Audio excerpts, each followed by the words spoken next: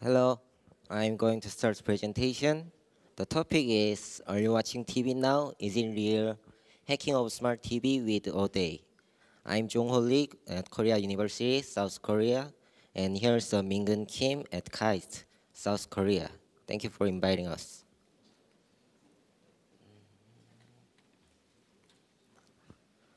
The contents are as follow. We start with project introduction, after then WebOS structure and analysis. In the middle of a presentation, the speaker will change to Mingeun Kim.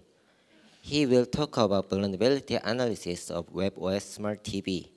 After then, he will introduce some hacking scenario of WebOS Smart TV.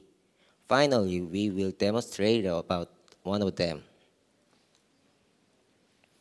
I'm going to introduce about this project. As you know, in March year, WikiLeaks posted an article about BERT7. BERT7 is one of the CIA project code names. In the middle of the article, there's a content about Weeping Angel.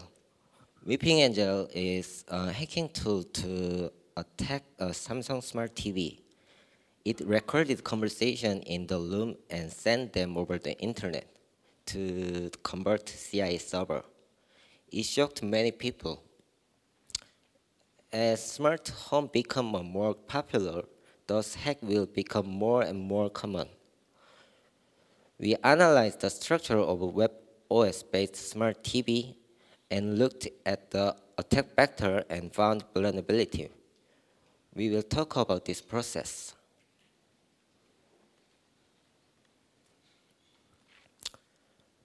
Our project topic is making hacking scenarios and demonstrate it. For smart TV, the analysis of WebOS vulnerability.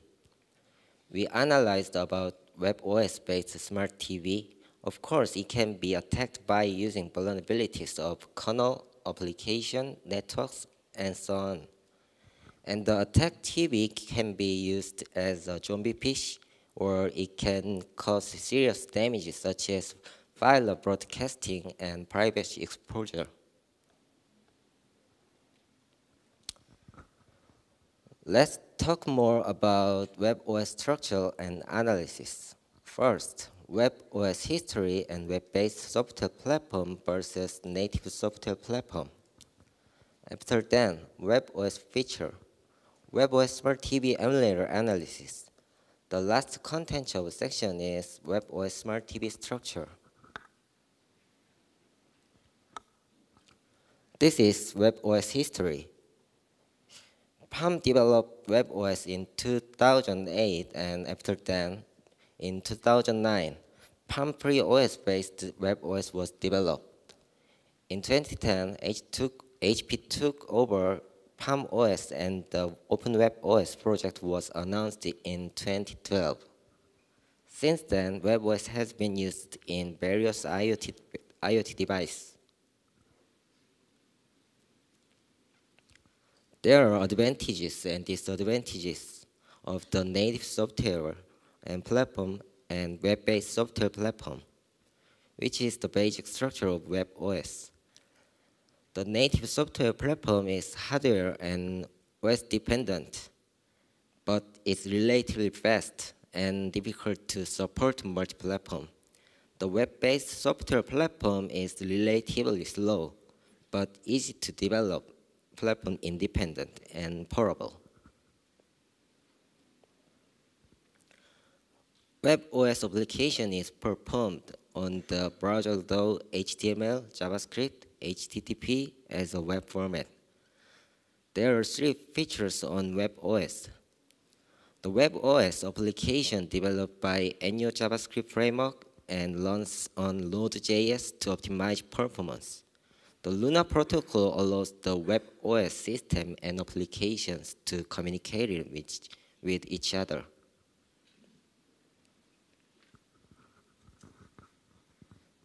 The main system of Luna protocol of the WebOS as follows. Messages sent via the Luna protocol in the WebOS application are first delivered to Luna bus. LunaBus checks the permission and request information of received message and perform service of the system or deliver message to other applications. Due to security issues, only built-in application can access private system resource using private bus. The third-party application register with the public bus to prevent access to the internal API that use the private bus.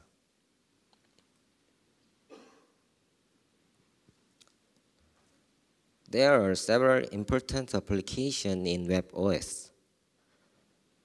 SAM is a program for running application that is not web-based. Web Application Manager is Chrome-based Qt web engine program that runs WebOS applications. Application install daemon is that is always running to install application. And Activity Manager is service process for managing all activities that run on WebOS. Unified Service Server.js script file is the local web server for running WebOS applications. We downloaded WebOS TV SDK and analyzed the WebOS TV emulator before analyzing real WebOS TV.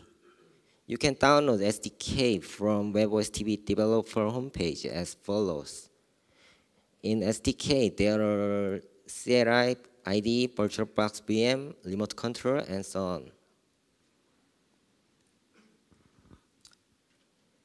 The reason why we analyze emulator is that the emulator was provided for application testing. It has a similar environment with real WebOS TV. And we thought that it will be routing easily. Thus, we can predict the real WebOS TV environment and can find the attack vector.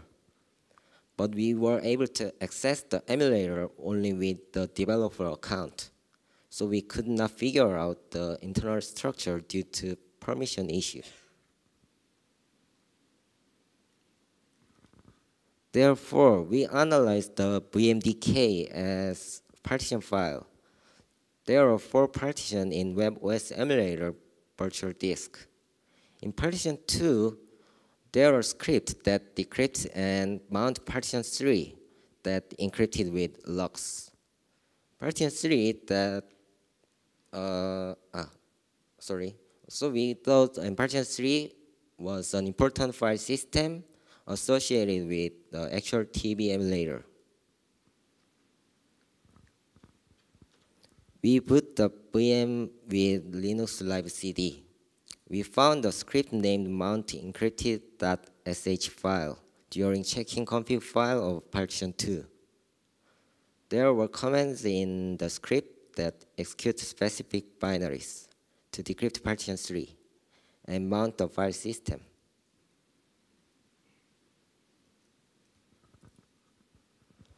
Because of the Linux Live boot, we need to set environment of emulator.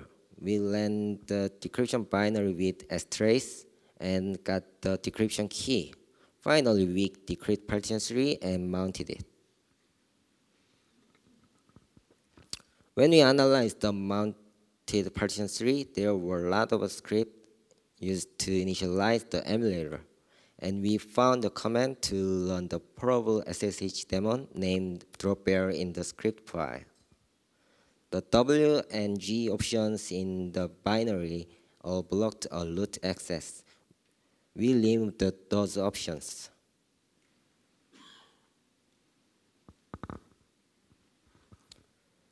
And successfully obtained the root shell. So we connect to the root shell and analyze the emulator.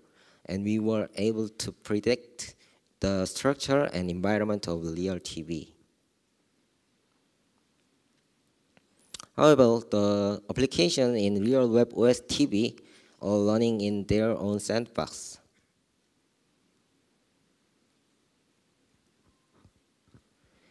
In addition, the remote control uses different binary and has different work process. Used open up OpenSSH for SSH daemon is hard to exploit, and we can't access frame buffer for manipulate screen, even if we has a root privileges. And architecture was ARM, which is different with emulator. This is about vulnerability analysis of real WebOS TV. Mingeun will talk about attack vectors of some key processes and vulnerability that we found. Thank you.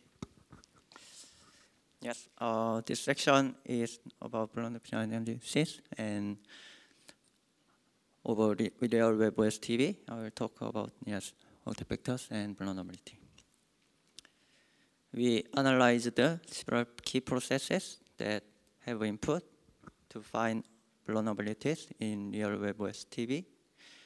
There were app install D and SAM that were also found in the emulator. And there are additional processes that exist for functions about real WebOS TV.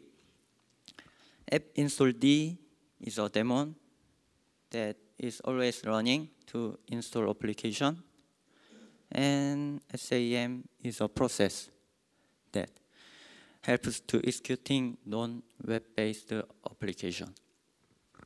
LS sub D is a daemon about Luna protocol. Maybe it exists in the emulator, but we could not notice it. BSA server is a Bluetooth server process for communicating with the remote control. And UPnPD is used by mobile remote control to find TV. SS.API adapter is a server process for communicating with the connected mobile remote control.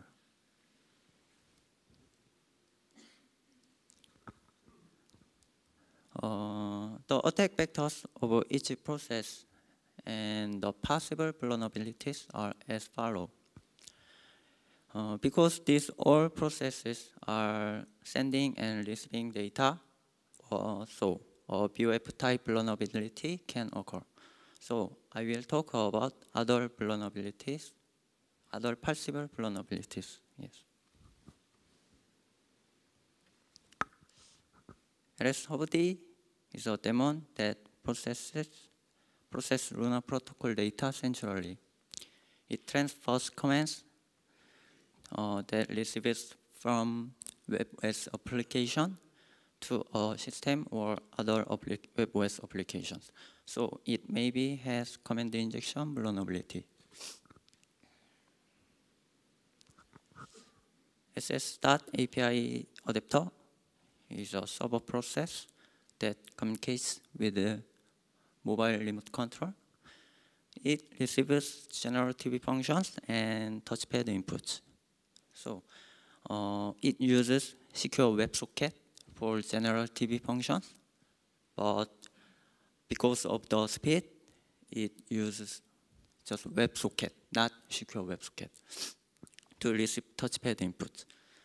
So it maybe has command injection vulnerabilities, and also it may be possible to perform a replay attack by capturing the packet.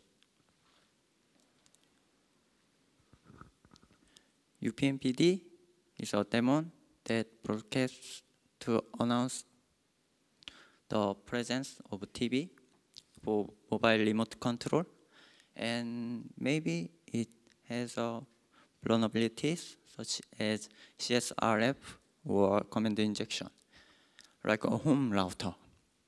But actually, we could not find any other functions that uses UPnPD except broadcast. So I think that it's too hard to find the vulnerability in UPnPD that was used on WebOS.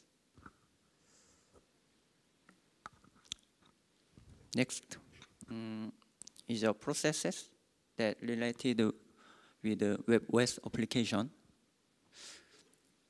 Web App Manager is a binary that uses to run the WebOS application.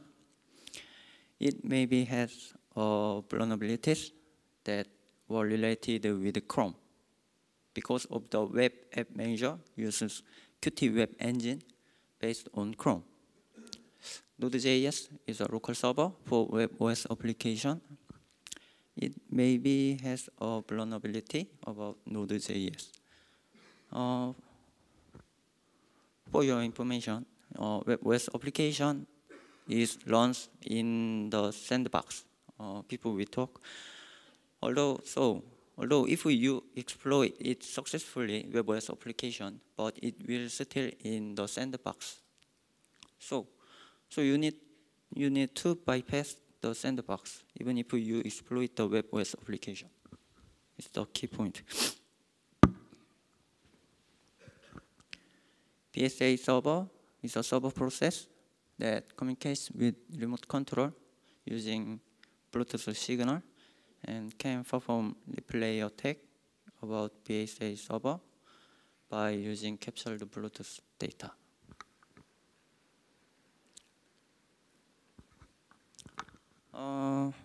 Yeah, if you buy more expensive TV, then yes, it will have more functions and there are more attack vectors, and the result is more vulnerabilities.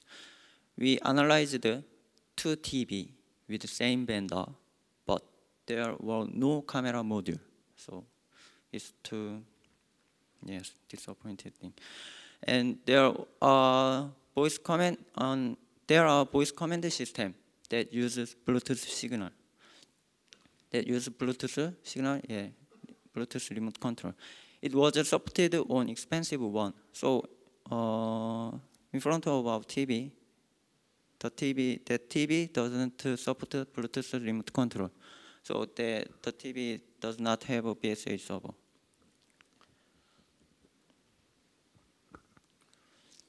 This is a vulnerability that we found in real WebOS TV. The dev/mem dev/mem is a file that mapped with Linux physical memory. It was possible to read and write the dev/mem from the sandbox account with the prisoner privilege. Therefore, we thought that we can run shellcode by modifying target binary in physical memory via dev/mem.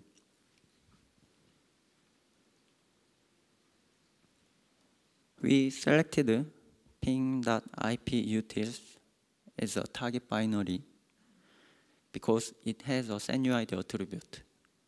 So first we extract some piece of code in the main function of the target binary with IDA.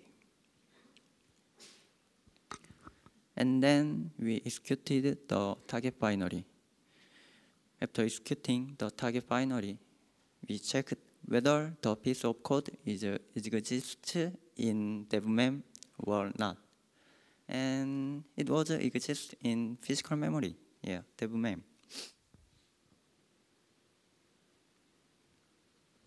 Summing up, the attack processes is as follows. Load the target binary that has a SANUID attribute into physical memory by executing it.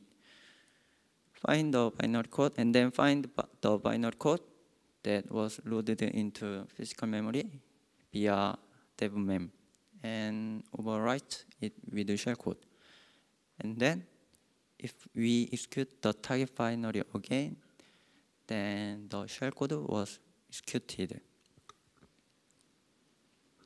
And successfully, we acquire root privilege. It's so somewhat simple, but the key point of this vulnerability is incorrect permission. Incorrect permission check.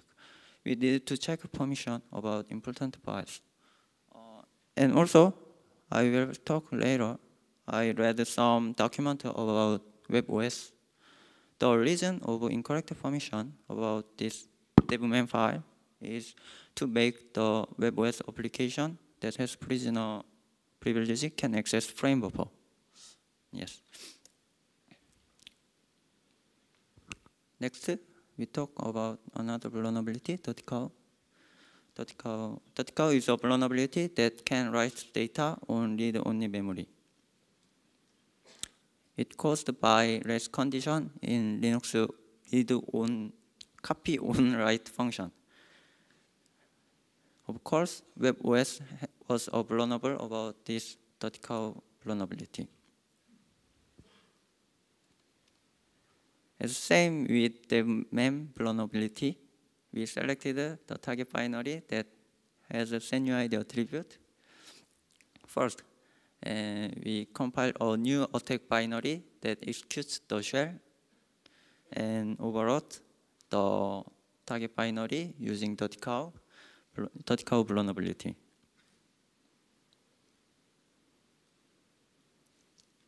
So we acquired root privilege by running the target binary overwritten with the attack binary that runs the shell.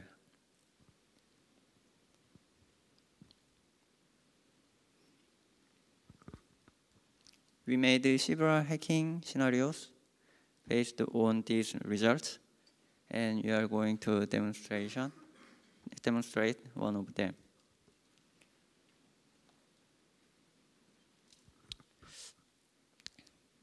When a hacker sees a TV, hacker can do a lot of things: zombie fish, pirate broadcasting, wiretapping, and remote control. If a hacker can control the TV screen, it can cause a lot of social confusion by sending pirate broadcasts.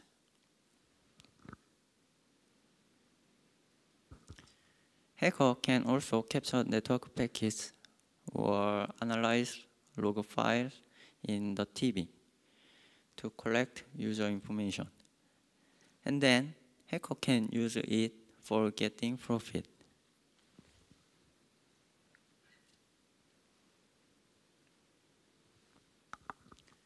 We decided to demonstrate pirate broadcast through screen manipulation. So we analyzed the Linux frame buffer to manipulate the screen. In general, Linux frame buffer can be manipulated via dev fv0 with root privilege. However, WebOS's frame buffer was not manipulated, even if we are a root privilege.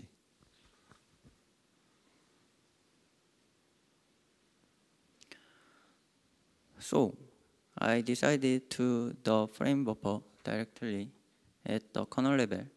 I read WebOS kernel source codes that related with the frame buffer. So I found frame buffer code, in the WebOS kernel source code. I cross-compiled the Linux kernel module to direct access at the frame buffer on kernel level. And we are able to manipulate the screen successfully.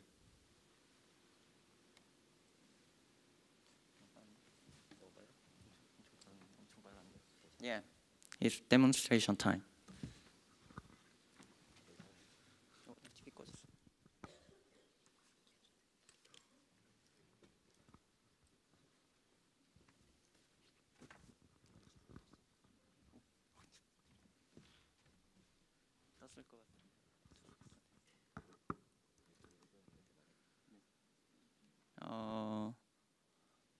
I wrote some code.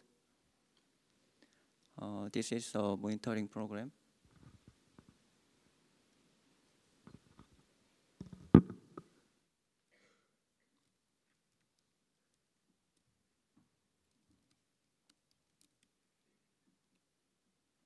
The TV connected with the TV connected with the router, but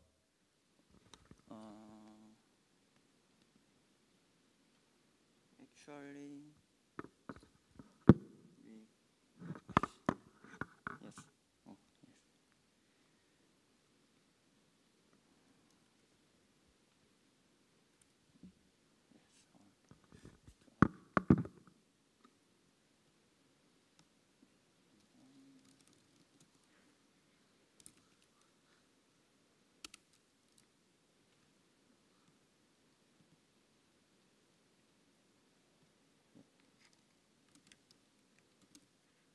TV's IP.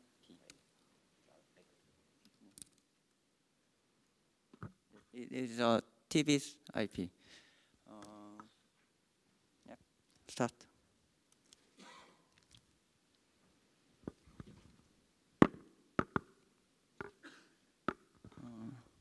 First, hacker check the developer mode application. If developer mode application is not installed in TV, hacker installing the developer mode application remotely. Developer mode application is to connect with the prisoner permission terminal.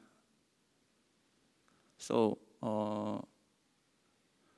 to connect the TV with the terminal, we need to install the developer mode application.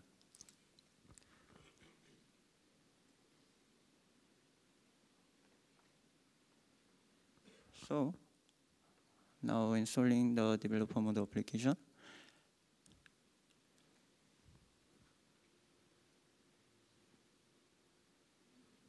On the developer mode application, when the connect the terminal, the privilege is only prisoner. We can't get the shell about root.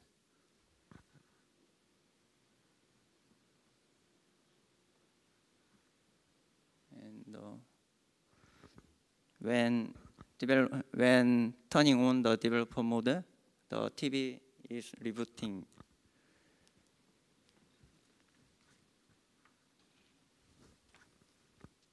So wait, please. Wait, please.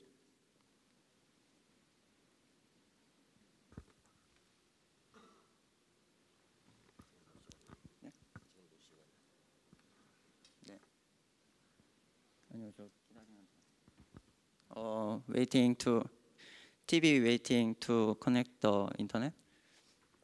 Yes. Connected it? Yes, we connected it, and then hacker launched the developer mode application.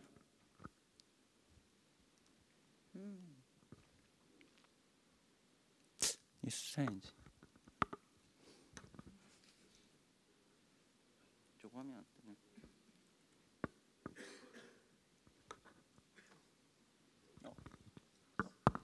Sorry.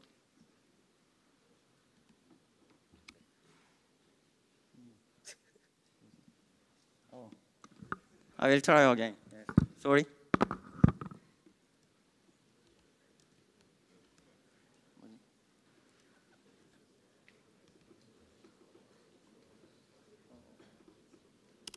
Oh, sorry. We try it again. Yes. Hacker launched the developer mode application. Yes. And enter the developer mode account. It's just simple, just registration on the developer mode website.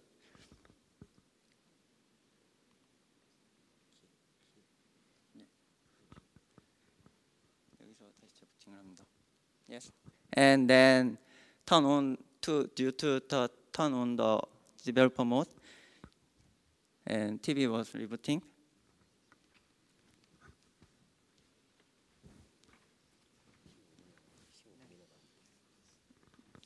괜찮아요.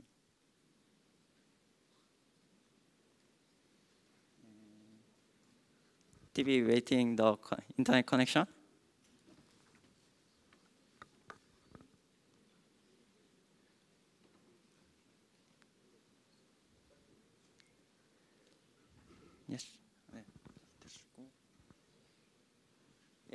Oh, yes. Launch the developer mode. Yeah, again. Yes. Good.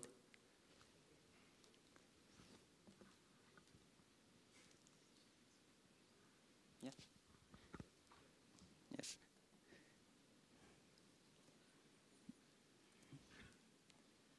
Yes. And is attack is ready. Yes. Attack start. And is the full chain process is so some many steps. So yeah, need to reboot TV again. Yes. I'm sorry. Yes. To get the root to share. Yeah.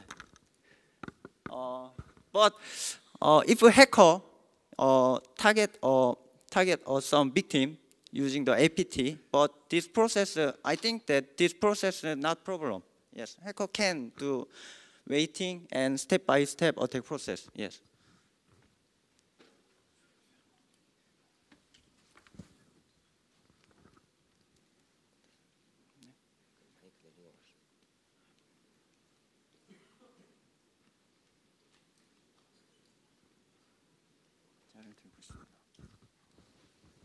Yes. Yes. Enabling developer mode again.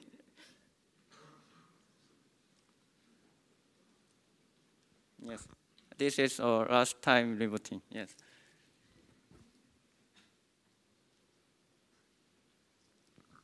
Developer mode login and enable the developer mode again. Yes.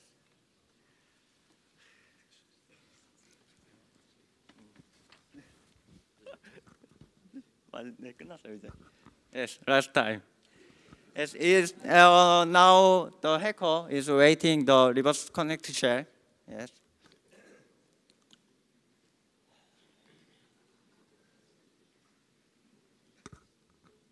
Yes.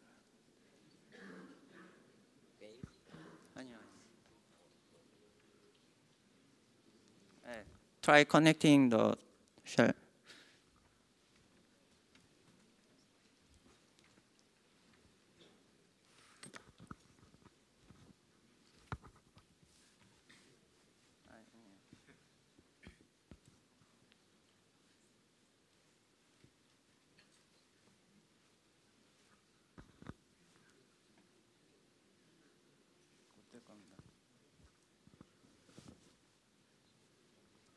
Oh, yes, we got the shell, root shell.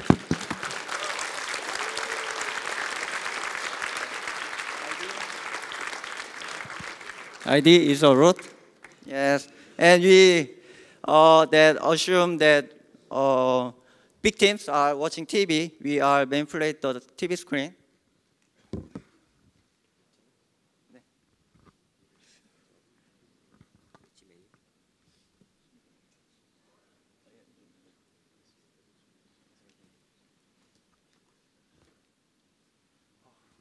It's too hard. Yes.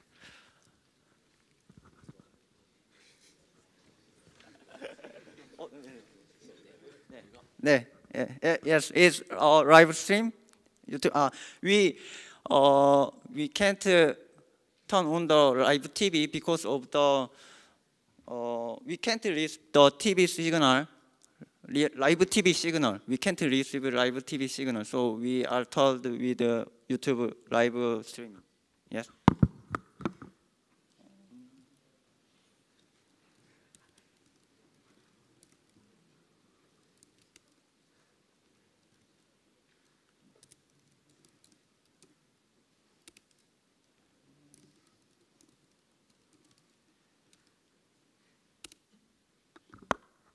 Yes. Yes. Hack the Paris. Yes. WebOS Smart TV was hacked. Yes.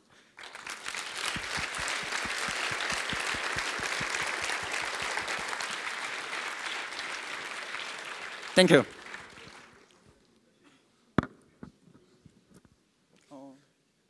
Yes. Thank you. We are done. Yes. Jongho Lee. Mingeun Kim. Yes.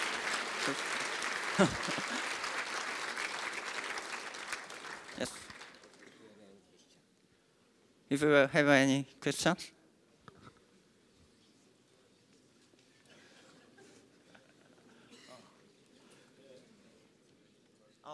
Yes.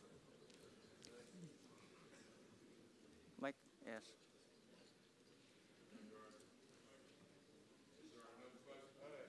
So my question is going to be, when you're doing this attack, Yes. is there a way to make the TV turn itself on like late at night, or because do you think people would notice when they're watching your Yes, yes. and all of a Yes. sudden their TV keeps rebooting? Yes, yes, yes. So yes, it's to victim can notice about that, but our scenario is when the victim analyze log file, and then hacker can know the victim's life pattern, and when victim sleep at night, then hacker can process the attack process. Yes. So even if the TV's off, you can launch this attack. Like when they turn the TV off at night, go to bed, you then launch the Hacker attack. can turn on the TV when the power off. Yes, this has options. Oh, okay, Yes. so if it's sleeping, you can still activate. Okay. Thank you. Yeah, another quick question. Have you looked into, you came in through the network there, have you looked into coming in via like a DVB-T terrestrial broadcast? Because I know DVB-T allows manipulation of the web calls. So the protocol's flaws and allows you to make calls out to the internet from the TV via the DVB-T. And I was just wondering if you had done any work in reference to this research, whether a delivery path could be done via that method. Sorry, it's too fast. DVB-T is a digital video broadcast terrestrial. It's the ability to stream video to your TV in a local mode. They use it like you go into a building or something and you see they're running a whole bunch of stuff on the TV. Often they can use a broadcaster, a local broadcaster, a short-range broadcaster, and using that protocol to send video signal. But the video signal allows, or that video signal allows the internal web services on the device to be triggered to make calls to the internet to pull stuff down. And I wasn't sure whether you had done any work in that in reference to your current research. Okay, I really understand about your question, but we need to talk about this your question in the break time. Yes, yes, yes. Okay. Come to me. Yes. What's that?